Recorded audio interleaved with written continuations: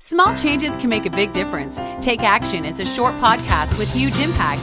Usually between 3 to 5 minutes long, we focus on small, 1% improvements we can make to transform our businesses and lives. We help you make small changes that can change the world. Here's your host, Govind Jayaraman. This is Govind Jayaraman for Paper Napkin Wisdom, and I wanted to share with you my week in review. So, in the last couple weeks, I've been dealing with a major personal challenge. There was a major challenge a couple weeks ago, something that just totally blindsided me and surprised me, knocked me effectively to my knees. And it's been playing with my head quite a bit of the negative narrative that we all have. Well, it jumped it up. On top of that, the last couple weeks have been really challenging from a business point of view and from a personal point of view. Massive, huge challenges. And the typical way that entrepreneurs deal with this is they put the nose down to the grindstone and really grind it out with work. And I know that a lot of people out there are feeling the same way, that this is the way you might handle it.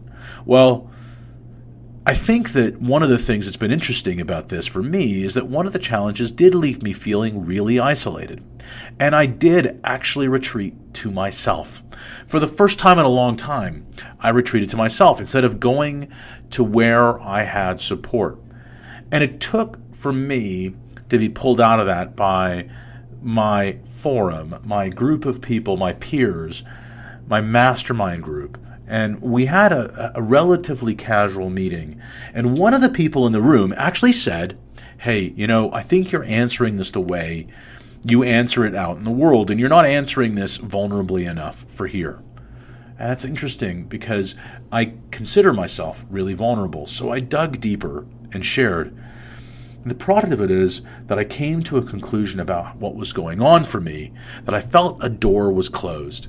And I pushed back hard. Someone kept on coming back in another conversation about optimistic ways of looking at it, great silver linings that appear on the edge of this dark, dark cloud. And I wasn't willing to see them. I just kept on fighting back. But the value of great relationships, the value of a mastermind group is that despite the big challenges, they come up bigger. And that's what happened for me. What happened for me is that instead of feeling isolated, instead of it just being me against the world, it became me with support, me with structure, me with a little bit of protection from those voices inside my head. And when we surround ourselves with people who align with us, when we surround ourselves with people who share our dreams, our visions, our plans for the future, our desire to make an impact and contribution to the world outside, when we share that time with them in a productive and positive way, they don't let you fall. My mastermind group didn't let me fall.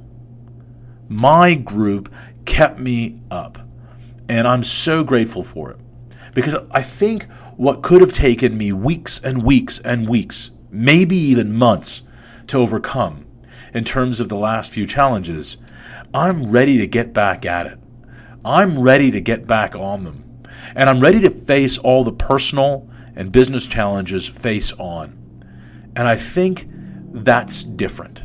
That level of vulnerability, that level of support, that level of transparency that I can share with these people, including my wife, Stacy, that has been transformational.